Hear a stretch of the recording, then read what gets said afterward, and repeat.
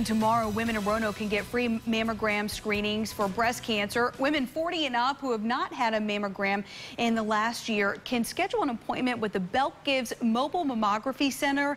Now, you can't miss the mobile unit. It's a big pink and black screening center on wheels. It's parked outside of Belk at the Tanglewood Mall in Roanoke.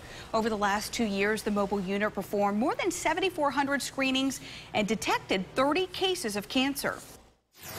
If we have to find something, we want to find it very early. That way, it's just like a little bump in the road. It can be taken care of and you can go on with life.